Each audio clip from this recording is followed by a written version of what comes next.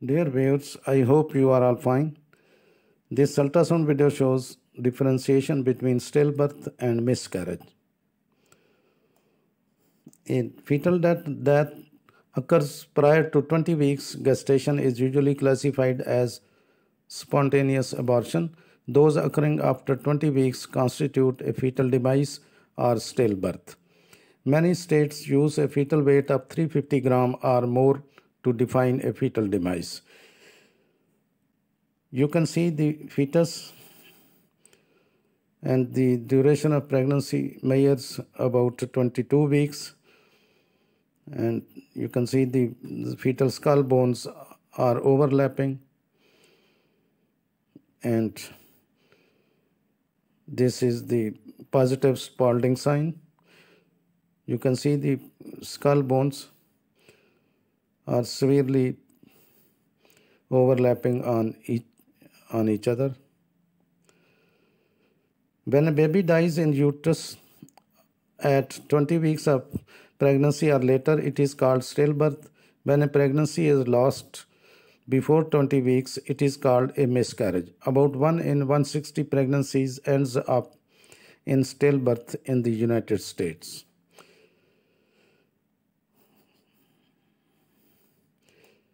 Both miscarriage and stillbirth describe the pregnancy loss, but they differ according to when this loss occurs. In the United States, a miscarriage is usually defined as a loss of baby before the 20 weeks of pregnancy, and a stillbirth is the loss of baby at or above after 20 weeks of pregnancy. A stillbirth is the death of a baby in the womb after week 20 of the mother's pregnancy. The reason go unexplained for 1/3 of cases. The other 2/3 may be caused by problems with the placenta or umbilical cord, high blood pressure, infections, birth defects, and poor lifestyle choices.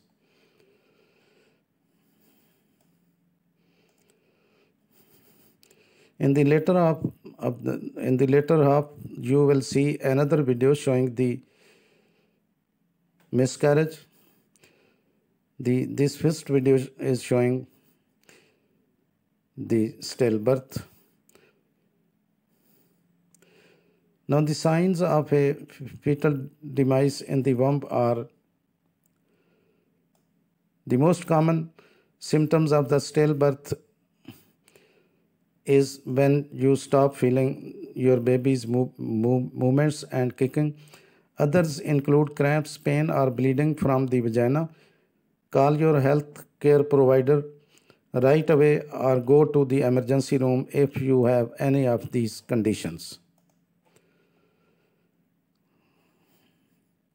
You can see the fetal abdomen and there is chest, and there is no fetal cardiac activity. No fetal movements are seen, no blood flow is seen in this fetus. Hospitals are obliged to remove the dead fetus from a woman as quickly as possible, at most within 3 days from when the loss was discovered.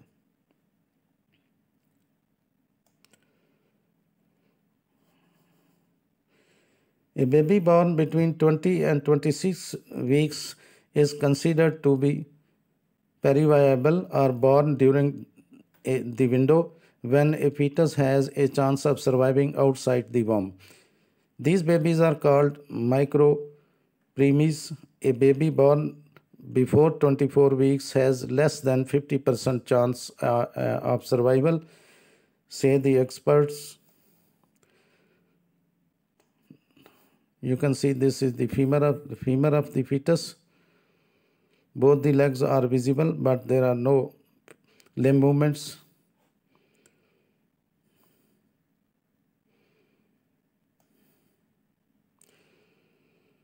Now the baby with no fetal heartbeat.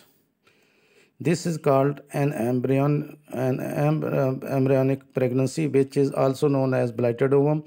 Or it may be that your baby started to grow but then stopped growing. They have no heartbeat. Occasionally, it happens beyond the first few weeks, perhaps at 8 weeks or 10 weeks or even further on. Now, the fetal demise in second trimester, about 2 to 3% of pregnancies will be lost in the second trimester.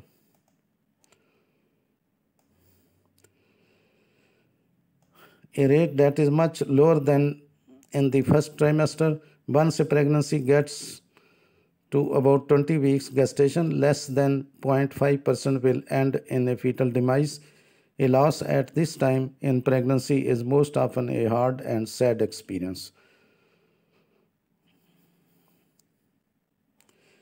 Now, the stillborn babies stay in the womb.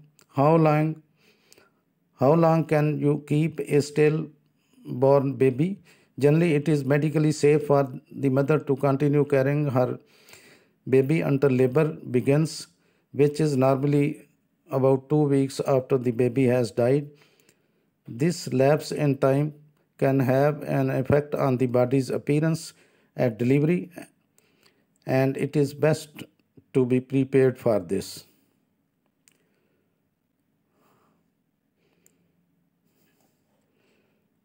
Now you are going to see the other video, and this is a case of miscarriage at the duration of the pregnancy is about 14 weeks.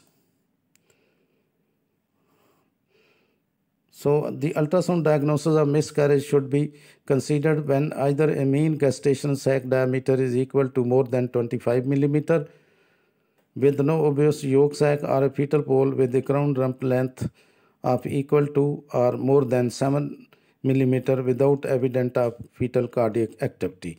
Transvaginal ultrasound is the mainstay in the diagnosis of miscarriage, and the duration of the pregnancy must be less than 20 weeks. Otherwise, it will be a case of stillborn. A missed abortion is a non-viable intrauterine pregnancy that has been retained within the uterus without spontaneous abortion. Typically, no symptoms exist besides amenorrhea, and the patient finds out that the pregnancy stopped developing earlier when the fetal heartbeat is not observed or heard at the appropriate time. An ultrasound usually confirms the diagnosis. You can see in this fetus there are no fetal movements, no blood flow is seen, and no fetal cardiac activity is visible or audible. In addition to signs of fetal life on sonography, subchorionic bleeding is an important factor affecting the outcome of gestation in patients with clinical threatened abortion. The most common cause for first trimester spontaneous abortion is fetal chromosomal abnormalities. Well, most practitioners wait until at least 6 weeks to perform the first ultrasound. A gestation sac can be seen as early as 4.5 weeks after the last period. A heartbeat can be detected as early as 5 to 6 weeks, although it might not be detected that early in all cases. So this is the case of miscarriage. A missed abortion or a missed miscarriage is in which the fetus didn't form or fetal demise had occurred, but the placenta and embryonic tissue are still in the uterus. In this case, the fetus is also inside the uterus. It is known more commonly as missed miscarriage. It is also sometimes called silent miscarriage. A missed abortion is not an elective abortion. So the missed miscarriage means that the baby has stopped growing or there is fetal demise, but there are no miscarriage symptoms such as bleeding or pain. It can also be called a delayed miscarriage.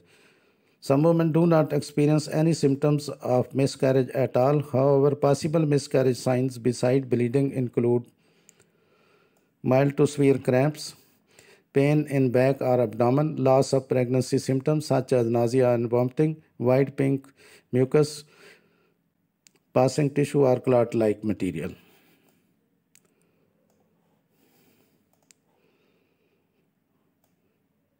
To make the diagnosis with ultrasound finding, it may include but not limited to the absence of the fetal pole, lack of growth of fetal pole with no evident cardiac activity, lack of sac at the appropriate gestational age, D-shaped yolk sac or placental separation. You can find some important information in the description of this video. Thanks for watching. Please subscribe my channel. If you do like this video, please click the like button. Thanks.